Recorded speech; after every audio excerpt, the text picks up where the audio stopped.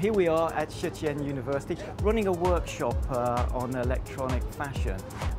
In fact, this is the fourth time that we've run a workshop here around that theme.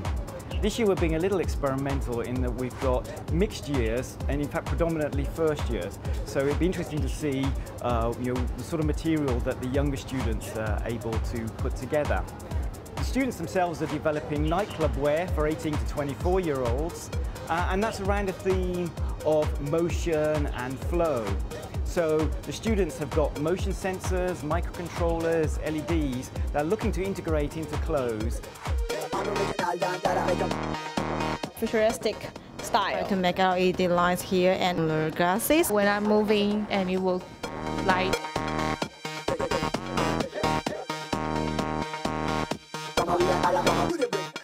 所以就用镜子，然后来就是反射那个 LED 的光源。它是经由动作去控制 LED 的效率啊、速率啊，或者是闪亮的方式。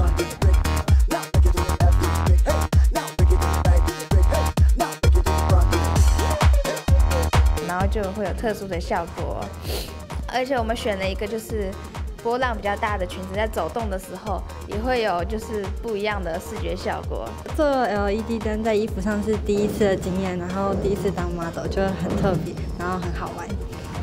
这次的 LED 灯的工作营很有趣，好玩 ，so funny。